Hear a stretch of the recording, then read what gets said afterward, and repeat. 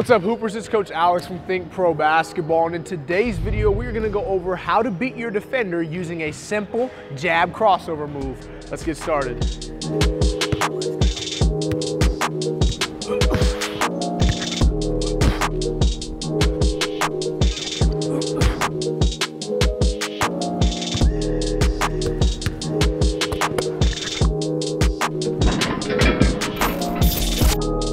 All right, guys, like I said, we're gonna go over the jab crossover move to help you beat your defender before you even put the ball on the ground. Now, before we get started, there's that subscribe button that you should hit to join THINCPRO Basketball and all the great content that we release every single week. All right, now I'm gonna show you two different variations of the jab crossover, one to get to your jumper and then a counter move to help get past to the defender if they react and try to defend the jump shot possibility. So with the jab crossover move, let's just say we're out here, we haven't used our dribble yet, okay? So we wanna be able to set our defender up with the jab to then get into our crossover move. This is a move that I really like using in a situation where if I'm playing one-on-one with a friend, a teammate, you know, whatever it may be, you know, if you haven't used the dribble, they check it to you, they don't know what to expect and what's coming from the first move that you're gonna give them.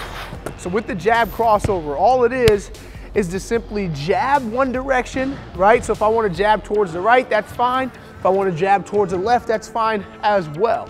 Now when I jab, I'm going to cross over. So I'm going to jab, and now I'm going to drop that ball over right into a crossover for a pull-up jump shot. All right? Simple enough, but a great easy move to get past the defender, because when I jab here, they got to honor and respect my ability to put the ball on the floor and go to my right hand. Okay, so I jab, boom, drop, cross, boom, right into my jumper, and it's quick. Because as a defender, I'm gonna react to that jab. You cross over, you have that advantage. So as a defender, I'm thinking I gotta recover. You stop quick, you got your shot before I can even react to it. Okay, so again, one last time, we're gonna jab, cross, right into our pull-up jumper to watch it go in. All right, so check it out in full speed.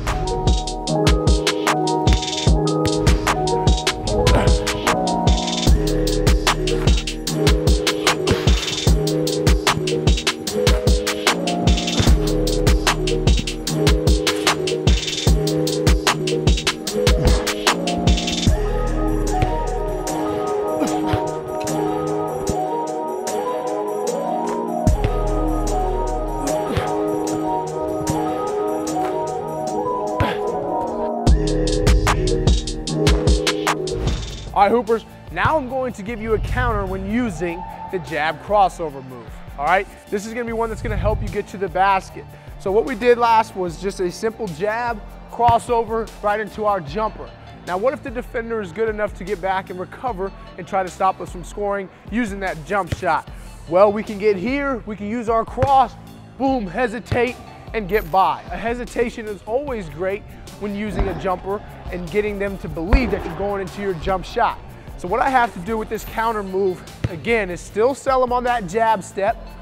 Boom. Now when I cross, I gotta get my feet like I'm getting ready to go into a jump shot here, but instead of bringing that right foot forward, right, to go into my jump shot, I'm going to get that crossover, hesitate, and now extend that left foot and push and explode off of that right foot instead of bringing it here for a jumper. It's now in this position off that hesitation to now help me push and blow past the defender to get to the basket. Having counters to every move is always great because this allows you to react and play against however the defender is playing against you.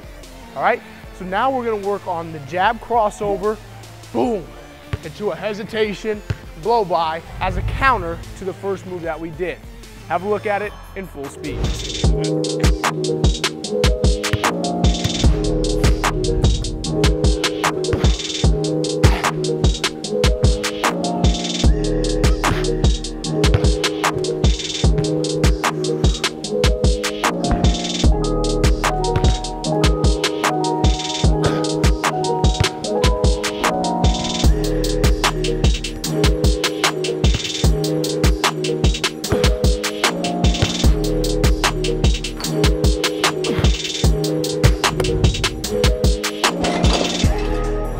All right, Hoopers, so that's it for today's video as we broke down the jab crossover, giving you the actual move and a counter as well to help beat the defender, to help you score more points. Now, if you liked today's video, give it a thumbs up, leave a comment, let us know what you thought about today's video and what you liked.